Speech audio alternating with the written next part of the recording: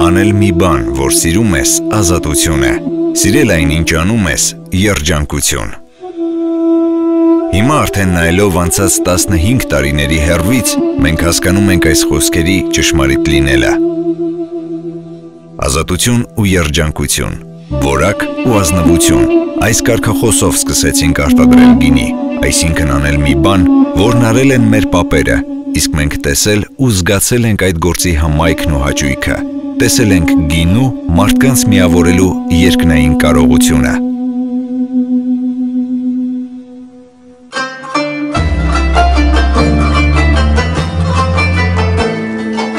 Գինին նաև խորհրդանիշ է, քրիստոնեական նոր ուխտի խորհրդանիշ։ Այստեղից է գալիս նաև անվան ընտրությունը, հին կամուրջ։ Գինին հոգիները միավորելու աստվածային կարողություն ունի։ Հին կամուրջ ասելով, մենք առաջին հերթին նկատի ունենք կամուրջ մարդկային հոգիների միջև։ Գինու արտադրության պրոցեսը միավորում է այգեգործներին, գինեգործներին, գինու վաճառքով զբաղվողներին և իհարկե գինի խմել սիրողներին։ Այդ իմաստով մենք համոզված ենք, որ գինին ամենահին կամուրջն է մարդկանց միջև։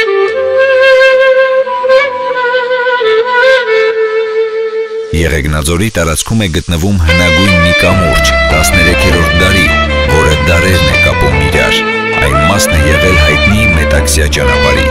Այդ կամուրջը նաև վկան է մեր մանկության անհոգ օրերի, իրական կամուրջ ժամանակի, մշակույթների, ավանդույթների և մարդկանց միջև։ Լավ գինին արտադրվում է միայն լավ խաղողից։ Եվ սկսեցինք հիմնել սեփական այգիներ, որպեսզի կարողանանք ունենալ մեզ անհրաժեշտ որակի խաղող։ Այգի հիմնելն ու մշակելը արվեստ է, ինչպես որ արվեստ է ամբողջ գինու արտադրության պրոցեսը։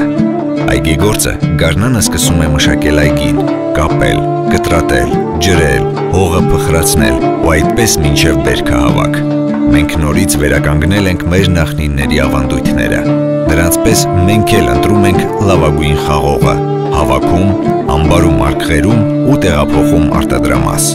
Հետո հատնտիր խաղողը լվացվում է, անջատվում, ջարդվում հատիկներն ու դառնում գինեհոնք։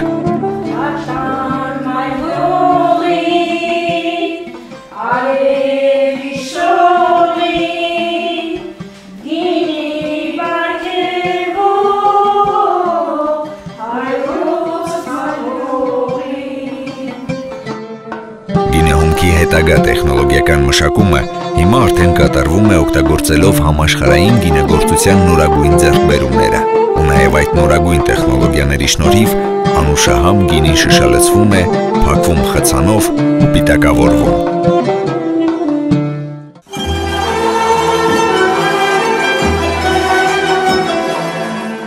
Սիրում ենք մենք գինու պատրաստման այս գեղեցիկ շղթան, որին մասնակից են մեր ընտանիքի բոլոր անդամները, բարեկամներն ու ընկերները։ Աշխատանքի ամբողջ ընթացքում լսվում են ուրախ կատակներ, երգվում են սիրված երգեր, հիշվում են հին պատմություններ, պատմված մեր պապերից։ Այսպես դու դառնում ես պատմական երկար ու ամուր շղթայի կարևոր մի օղակ։ Հայտնի բան է, սիրով արված գործը լավ արդյունք է տալիս, իսկ հին կամուրջն ընտանեկան սիրո ու պատմության արգասիկ է։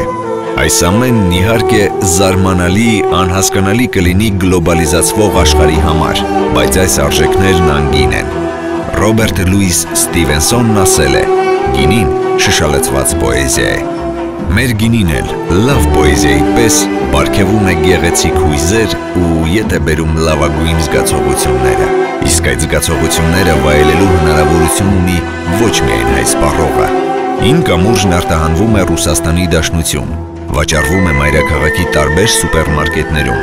գինու մասնագիտացված խանութներում և լավագույն ռեստորաններում։ Տուրիստական տարբեր ընկերությունների կազմակերպած գինու համտեսի շրջայցերի արդյունքում մեր գինին խմել են տարբեր ազգերի զբոսաշրջիկներ, ովքեր գնահատել են նրա արժանիքները։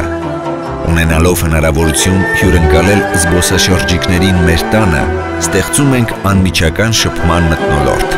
Հյուրերը ծանոթանում են մեր ազգի պատմությանը, մեր ավանդույթներին, հավաքում միրգ մեր այգուց, հանգստանում քաղաքից դուրս, մաքուր օդում, լսում հաճելի երաժշտություն ու հայկական ընտանեկան մթնոլորտում նորից վերարժեքավորվում են ժամանակակից արժեքները։